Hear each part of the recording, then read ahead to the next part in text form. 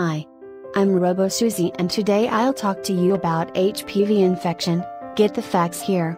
Also don't forget to check out the link below, to find out how to remove ugly warts caused by human papillomavirus. It's fast and painless. Awesome stuff. But back to our topic. You are about to learn about, what is genital HPV infection? How common is HPV?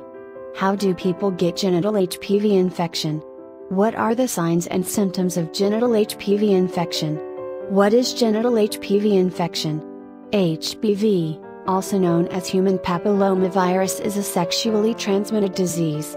Genital HPV infection is also a sexual transmitted disease that is caused by HPV.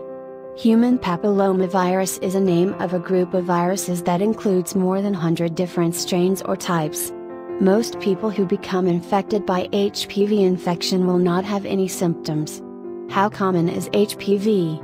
Approximately 20 million people are currently infected with HPV. At least 50% of sexually active men and women acquire genital HPV infection at some point in their lives. By age 50, at least 80% of women will have acquired genital HPV infection. About 6.2 million Americans get a new genital HPV infection each year. How do people get genital HPV infection? The types of HPV that infect the genital area are spread primarily through genital contact.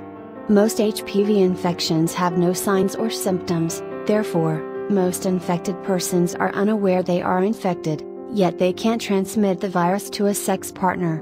Rarely, a pregnant woman can pass HPV to her baby during vaginal delivery. A baby that is exposed to HPV very rarely develops warts in the throat or voice box. What are the signs and symptoms of genital HPV infection? Most people that are infected by HPV infection will not know they are infected.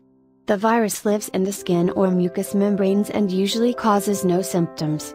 Some people get visible genital warts, or have precancerous changes in the cervix, vulva, anus, or penis. Very rarely, HPV infection results in anal or genital cancers. Genital warts usually appear as soft, moist, pink, or flesh-colored swellings, usually in the genital area. They can be raised or flat, single or multiple, small or large, and sometimes cauliflower-shaped.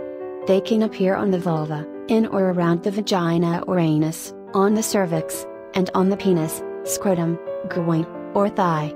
After sexual contact with an infected person, warts may appear within weeks or months, or not at all. Genital warts are diagnosed by visual inspection.